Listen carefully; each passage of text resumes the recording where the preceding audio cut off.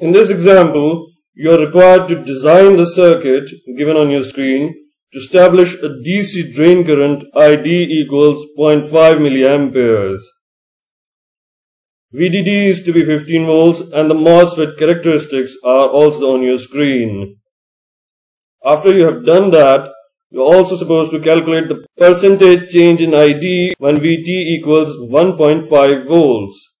The rest of the characteristics of the MOSFET remain the same. So let's do this.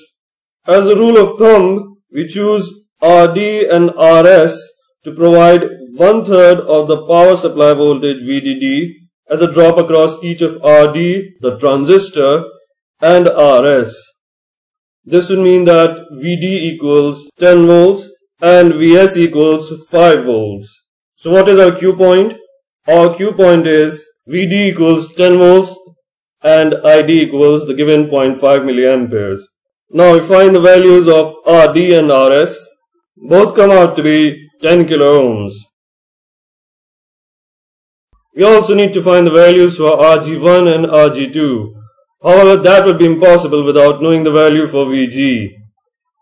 So for that we need to find VGS. Using the equation for current, we find the overdrive voltage to be 1 volt. Now finding VG is pretty straightforward. And VG comes out to be 7 volts. Let me write it here. Now it becomes easy to find RG1 and RG2. We choose a simple voltage divider and find that RG1 equals 8 mega ohms and RG2 equals 7 mega ohms. Why did we choose mega ohms? We could have chosen kilo ohms.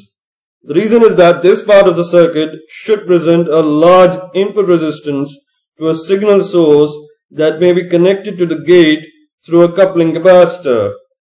The coupling capacitor blocks DC and hence stops the input signal from interfering with the Q point.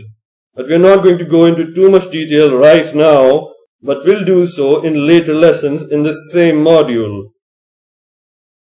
Anyhow, you should observe that the DC voltage at the drain, that is the Q point, which is 10 volts, allows for a positive signal swing of +5, that is up to VDD, and a negative signal swing of -4, that is till VG minus VT minus VD, that is -4 volts. So that is pretty healthy. Now, moving on to the next part, that is the percentage change in ID. We write two equations that will help us solve this. Here they are. But hold on. Why is VGS again an unknown quantity? Didn't we just calculate it to be 2 volts? The reason is that when ID changes, VGS also changes, because the change in the ID is driven by a change in VGS. But we have fixed VG to be 7 volts. So, VGS is also unknown and we have to calculate that.